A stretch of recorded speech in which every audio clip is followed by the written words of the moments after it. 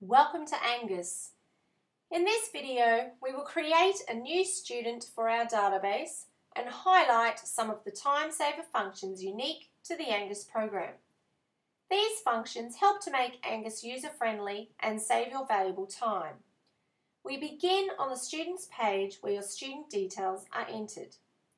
Currently, I have the details of the student Melissa Hutchings in view. Now let's assume that Melissa has a sibling that would also like to commence lessons.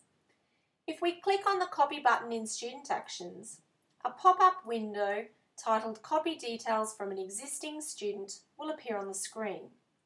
If I now double-click on Melissa's name within the student list, her details will automatically be carried through to the appropriate fields for the sibling. I can now proceed to enter the given name of the new student and any other details that I wish to save.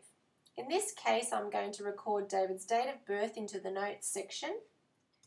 So I enter the relevant information and I now click Save in Student Actions followed by OK. And David has now been saved into the system and his name also appears in the student list to the left-hand side of the screen.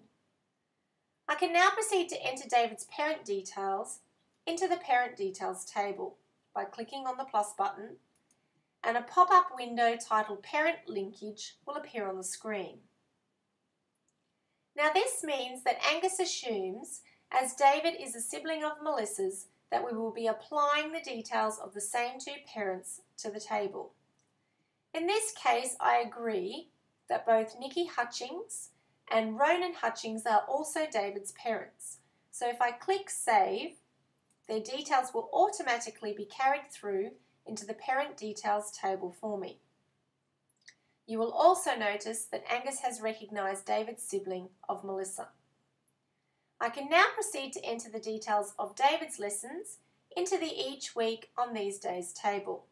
To do so, I click on the plus button and a pop-up window titled Attendance Days will appear on the screen. Now I've decided that David will attend lessons on a Thursday at the time of 3 p.m. and I'm going to apply my default amount of $30 to the lesson that I've previously saved under my preferences. I click Save followed by OK and this information has now been recorded into the Each Week on These Days table. Now if we view the Attending On table below, we can see the weeks, the dates, the times, the days and amounts all related to David's lessons for the current term. The dates that appear within this table have been previously created via my period setup. I can now view David's current invoice by clicking on the magnifying glass to the right hand side of the screen and a pop-up window will display his current invoice for me. We can see the weeks related to his lessons for the current term, the dates and days of his lessons, the weekly charged amount, and the total amount due is listed at the top right-hand corner of his invoice. The lower section of the invoice is reserved for our terms and conditions and any bank account details that we have saved under our preferences. We can now close the pop-up window and once again return to the student's page. Now let's assume that I've forgotten to add the details of another item to David's invoice. To do so, I click on the Other Items tab of the Invoices section and I click on the plus button. A pop-up window titled Other Items will now appear on the screen and I can proceed to enter the details of the other item that I wish to add to his invoice. If I click on the calendar button, I can select the date, which in this case is going to be the 9th of March.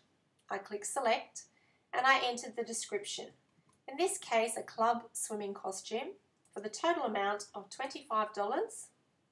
I click Save followed by OK and this information has been saved and it is also recorded in the Invoices table for me.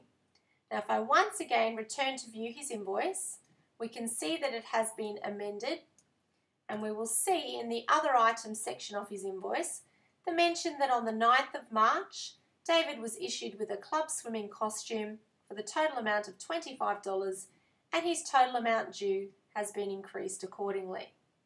We can close the pop-up window and return once again to the student's page.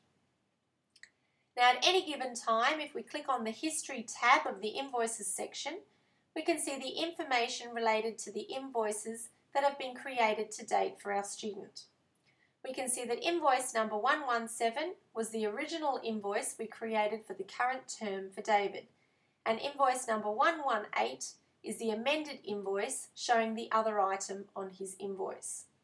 Now it's important to know that it is always the most recent invoice that is the one that is emailed to your student via the bulk email function.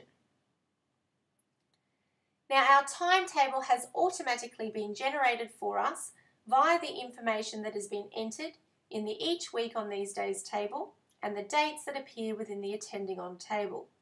To view our timetable and see where David is situated within our timetable, we click on the Timetables icon in the top banner, and our timetables will automatically be displayed on the screen for us. Now the timetables that show on the screen to date are listed in 30-minute increments, and if we view Thursday, we can see that David appears in the 3 o'clock time slot and his full name will appear in the yellow tooltips. Now let's assume it is the end of the current invoicing period and we wish to view a summary statement to see the current balances of all of our students. All we have to do is click on the Summaries icon in the top banner, followed by the Summary Statement tab.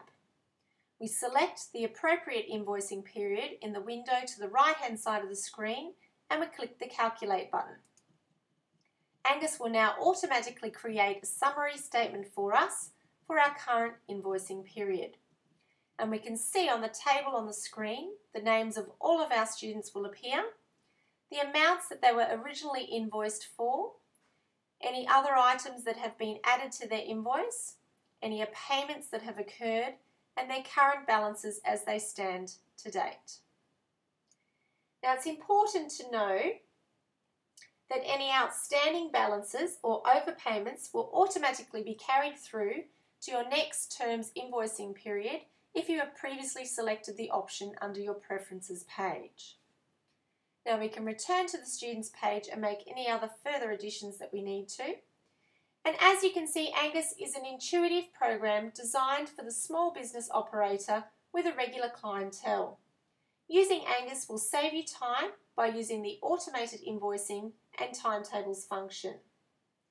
Various other features of the Angus program can be viewed in our other demonstration videos.